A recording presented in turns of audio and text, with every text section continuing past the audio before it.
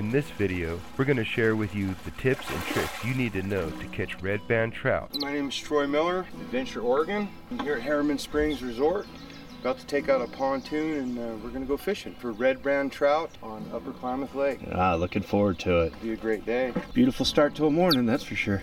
Come to the water where you will find peace. Take a step into the river. Get down on your knees.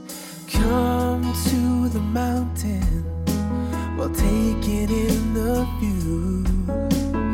You will find that life is greater than you knew. When you go through the storm, I will hold you, keep you warm. When you stay in the night, I will shelter, I will fight, I will fight. Hey you guys!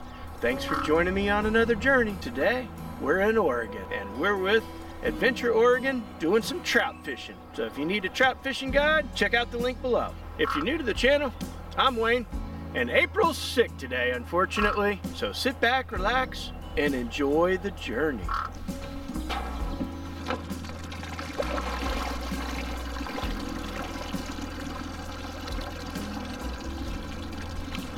How clear the water is. Mosey in real slow, but as you look on the surface in the water, as you come up here in about another 20 or 30 feet, you'll have a good chance to see some fish. There's the fish. See them? Look to your left, to your left. To your left about 12 o'clock. And right in front of you as well. Look, they're all good size. Average size is about 4 to 6 pounds in here. And it's not uncommon to see them upwards of 10 pounds. Really? The record out of here is 26 pounds. Can you believe it? There's a redband rainbow trout. Yeah, redband rainbow trout. Hello guys. And this is the wildlife refuge out there. It's the marsh. And that's why this area is, so important as a national wildlife refuge. There's so many nesting birds that come here annually. They lay their egg, raise their young, and they either stay here or sometimes they fly out for the winter and come back in the spring. A lot of habitat, a lot of wildlife here. It's just a great place to enjoy, a great place to relax. A couple of pelicans about to fly by. Ooh, they saw some fish. Did you see how they ducked down like that? They ducked down like that? Yeah, you saw. Oh, it's kind of like rubbernecking back. Like, oh, did you see that fish back there? Like, that's gooder. Show us what you caught. Yeah. We're gonna get a picture before we let him go. Awesome. This is my grandpa's old pole. He served in General MacArthur's honor guard. Oh, really? He's a pretty badass old guy, man. Cool dude. Obviously. How we rig these worms up? Yeah, sure, let's do it. Let me check it out.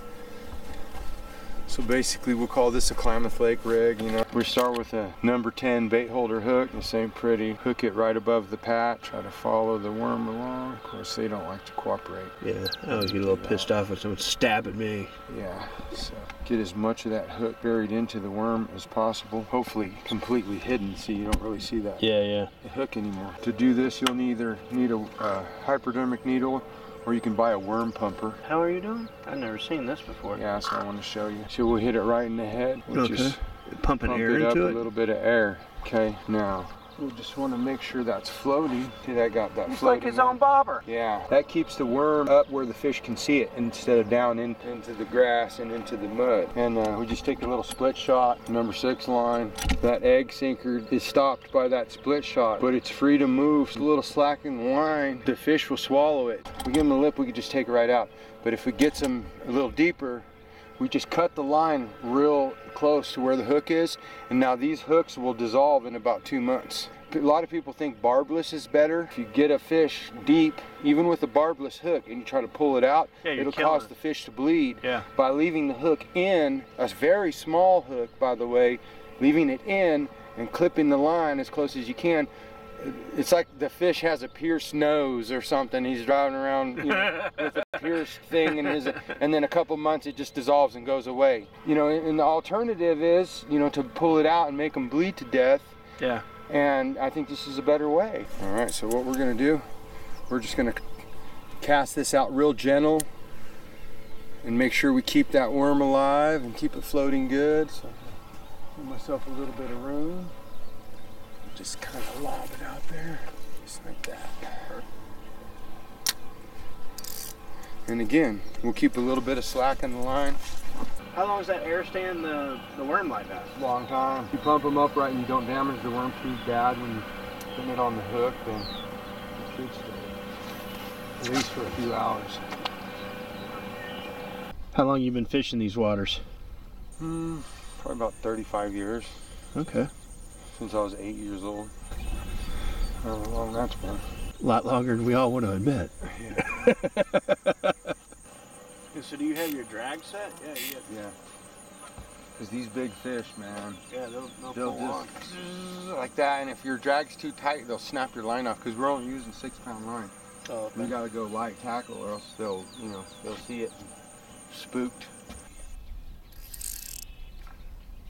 The main thing is I want to make sure that line stays a little loose. If the boat starts to drift into a position where it's tightening up the line, you know, you gotta let it strip it out. And that gives the fish a little time.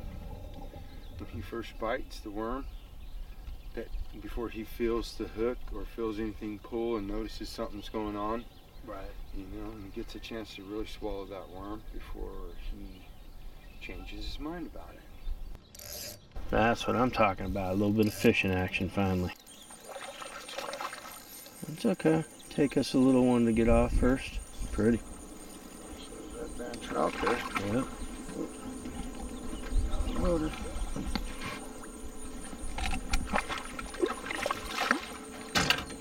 You got the rubber safety net here. That's safe on the fish. Oh, that's good. Right. Redband trout in the boat. Is it 2 pounds? Yeah, maybe 1.5 pounds. I don't think he's quite 15 inches. Normally they got to be 15 inches to keep him in here. Yeah, he's So short. he's just a little bit shy, but still a nice looking fish. Yeah. Good shot of him. Yeah, he's pretty. All the way. That's right. Not too much. Yeah, yeah. Get him right back in the water. Keep him alive and to live So, another day. This does the least amount of damage to the fish when we just clip it off. There you go. Nice little fish there. Yeah, that's not bad at all.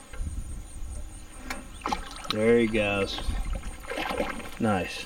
Discover Klamath is the most vocal advocates for tourism in Klamath County. They are a nonprofit and they receive various funding to help the tourism community and to provide resources for destination owners and people like me that are out here running tourism businesses.